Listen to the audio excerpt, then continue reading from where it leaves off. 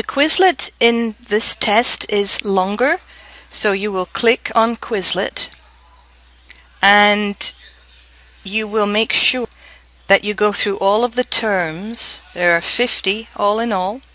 Nothing is new, but you can go through the flashcards. You can do learning activities, and then when you play the games, and then when you're ready you take the test. So we'll click on this. First of all, make sure that written is not checked. Matching multiple choice, true or false. Make sure that you have 50 available, and we'll reconfigure that. You'll take your test. You can take it as often as you like. Your grade is your choice. And then when you're ready, your screen capture will include the test name. Your score will be over here.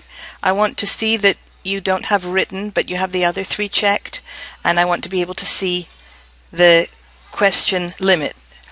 So it should look, here's a screen capture of what it should look like. Test title, I've got your score, 3 checks of question types, and you have 50 available terms. And then when you're finished with that, that goes into a screen capture, goes into your OneNote binder.